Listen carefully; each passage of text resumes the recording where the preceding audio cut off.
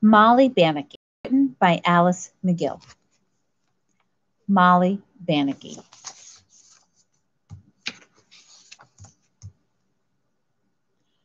On a cold gray morning in 1883, Molly Walsh sat on a stool, tugging at the udder of a cow. She was a dairymaid, and it was her duty to get up every morning around 5 o'clock and go to that same shed and milk that same cow. The man who owned the cow owned the cottage where she lived, the manor house, and all the land around. He was lord.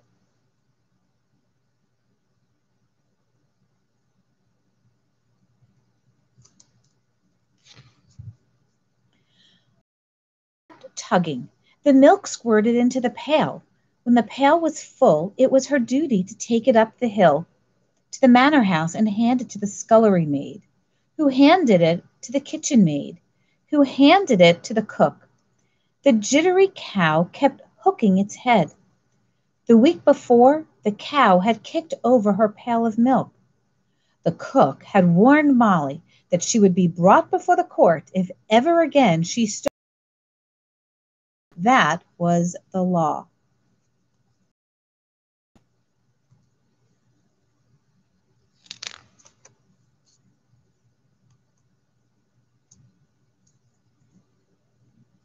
Molly's shawl was thin.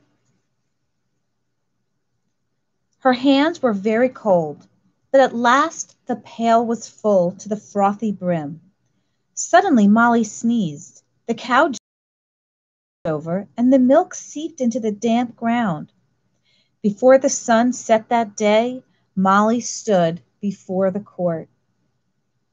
The usual penalty was death on the gallows, but no one who could read the Bible could be executed for stealing. So a Bible was offered to her. That, too, was the law. Molly's voice rang out clear and true.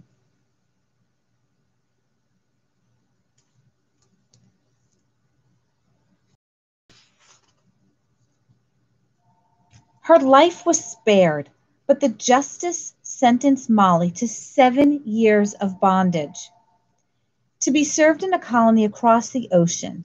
Having no family, Molly Walsh, age 17, said goodbye to England and boarded.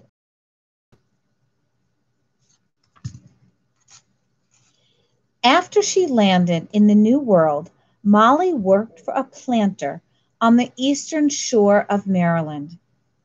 There, the cannons fired at daybreak, calling the servants to work. Molly master's tobacco crops, pressing the tiny brown seeds into the earth and picking the worms from the flowering stalks. Her calloused hands grew strong enough to control a team of oxen and to hold the plow steady. In her spare time, Molly sewed and nursed the sick for pay.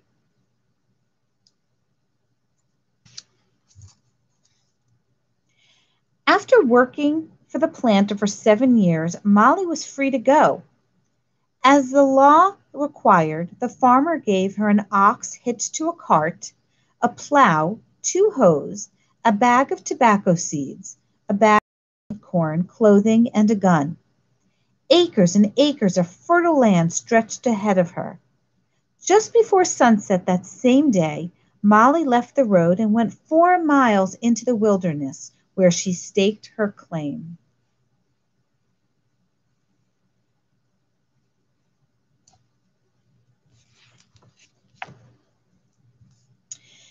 That a lone woman should stake land was unheard of. But Molly's new neighbors saw the way she jutted out her chin. They helped her build a one-room cabin. They helped her harvest and cure her first crop. They helped her cart the tobacco to the warehouse to sell. But Molly soon realized that the farm was too much for her to manage alone.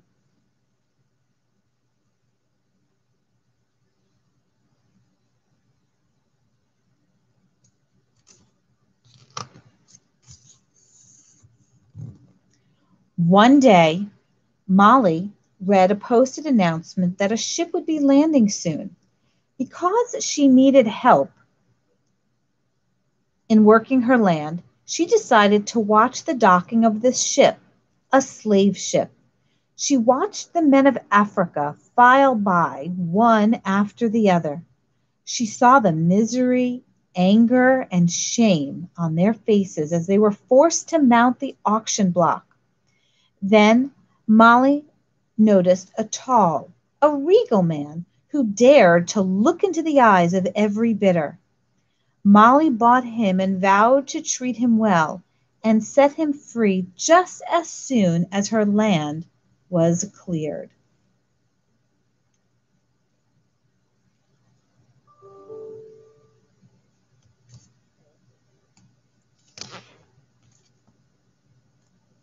Molly talked to this man using her hands and arms to tell him of her homeland and of her years as an indentured servant. He smiled at this strange looking woman with sweet grass eyes and straw hair and skin the color of the underside of a melon. He told her his name, Bannaky.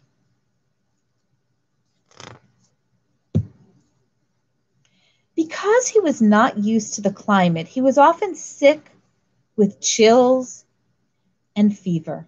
Still, Bannaky would walk up and down the rows of tobacco, stopping to turn each leaf on a stalk as if reading a printed page. He showed Molly how to dig ditches to guide streams of water down the furrows.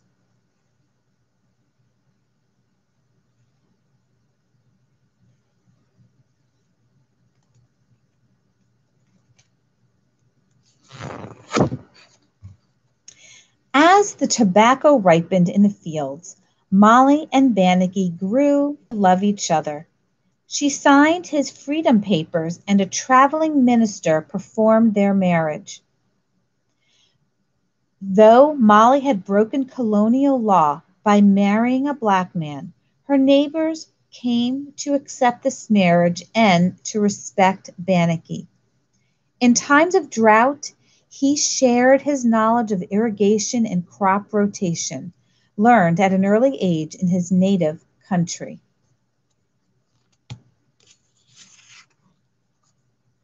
Years passed. Molly and Bannaky had 4 young daughters. A large house and many outbuildings overlooked their 100 acres of land. Suddenly, a great sadness struck the family. Bannaky died, and Molly was alone. Again, she drew her daughters closer to her and taught them how to work the land.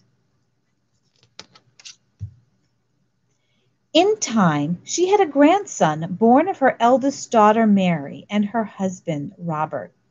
In her Bible, Molly wrote her new grandson's name, Benjamin Banneker.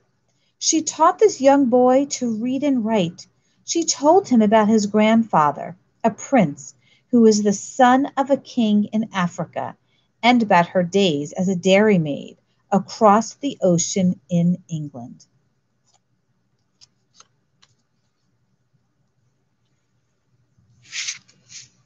Molly Bannaky.